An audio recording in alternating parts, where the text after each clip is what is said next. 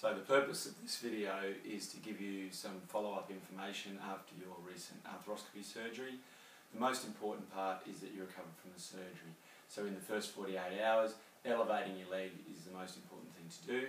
Try to have your knee above the level of your heart so that you're laying down on your back and your leg up on 2 or 3 pillows. You should spend most of the day in this sort of position. Get up, go to the toilet, get something to eat, and then go back and lie down and put your leg up. When you come out of surgery, you'll be in a bandage which goes from about here to here. That's there under a little bit of compression to try and help settle the swelling down as well. You leave that bandage on for about 3 or 4 days, and when it comes off, definitely you can use the blue knee sleeve which you'll be supplied with, and also you can start the use of ice. Ice won't really penetrate through that white bandage, so while that's intact, there's not much point icing through the bandage.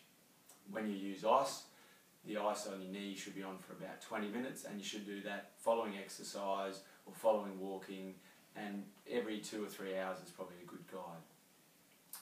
The exercise component of your rehabilitation starts the first day after your surgery, and it's very important to get your quadriceps muscles going and to get a bit of gentle movement in your knee.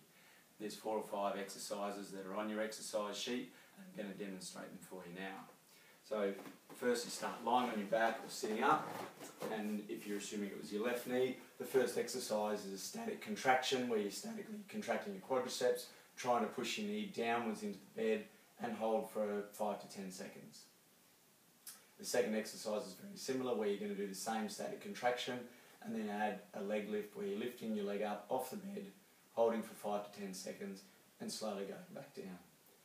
In the third exercise, you can use a pillow or rolled up towel underneath your thigh for support, and then you're going to do the same exercise where you're statically using your quadriceps, lifting up your leg and then holding for 5 to 10 seconds. These 3 exercises are the strength part of your program and are very important to get you off to a good start, getting your muscles back into condition.